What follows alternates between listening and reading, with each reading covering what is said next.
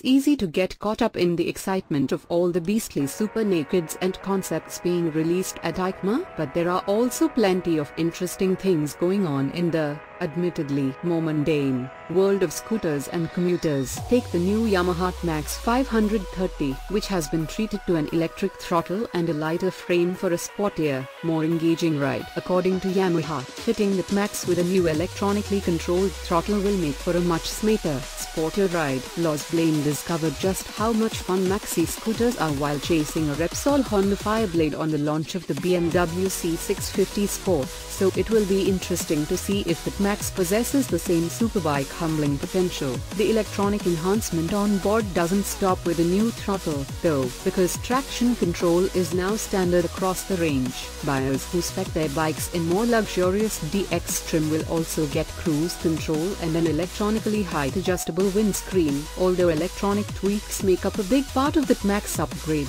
they're not the only changes. A fresh exhaust frees up more torque from the 530cc engine, and the link-type rear suspension has been designed to deliver a smooth ride across the worst highways and city streets Europe can throw at it. Beyond city limits, keen riders are likely to notice the scooter's totally redesigned frame, which is now 9 kilograms, 20 pounds, lighter than before.